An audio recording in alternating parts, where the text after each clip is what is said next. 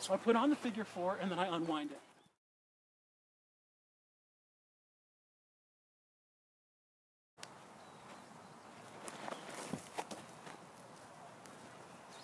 This is Wael with Sabeel Combatives. I'm here with Anna. We're up at Shaver Lake and we're going to show you the figure four. And from the takedown we're going to go into a variety of finishes. We'll do it off of hubad. So we're doing our hubad on the right side here. And normally with the hubad we go parry, brush, check. Yes? Parry, brush, check. Now when I want to do my figure four, that check will be a hit. So I'll go parry, brush, hit. And then I push this to this hand. Like that. Let me do that in slow motion. She punches, I go parry, brush, punch. I push this. My hand that's on the inside grabs my biceps or my forearm. I like my forearm. I take that over my shoulder. Unwind it. Put it back together. Unwind it. Put it back together. That's your figure four right there. Once you have that locked in, you pivot and you drop to your inside knee. Or you pivot and you come down into a deep squat. Either one. The point is to drop your weight. You take the lock over their shoulder and you drop your weight so that they go down to the ground. So I'm here, boom, I pivot, I drop into a squat. I set both my knees on her, one on the head, one on the ribs. I bring her arm in close. I don't want it out here.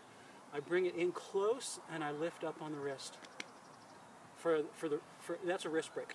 Now Anna will take me down and she'll do whatever she wants to do.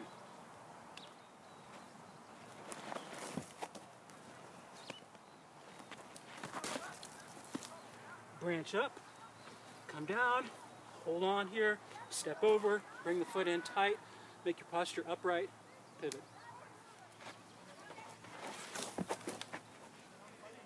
All right, I'm going to take it to a standing armbar, which means I'm going to put on the figure four, and then I'm going to undo it, unwind it. So I put on the figure four, and then I unwind it, and I have my armbar, and I can take her down with that. So she starts to go down, I release that, and bam.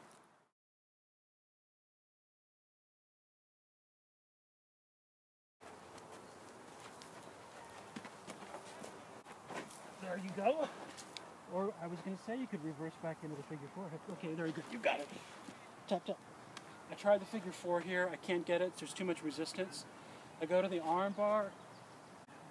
So I'll get back to the figure four. Right, it's a really quick and easy transition. You can do the figure four off a circular strike if you pass the arm. If you do the high pass. I'm here. Boom. I do the high pass. I strike over the top, and there's my figure four. Other hand, I'm here, coming in with double elbows.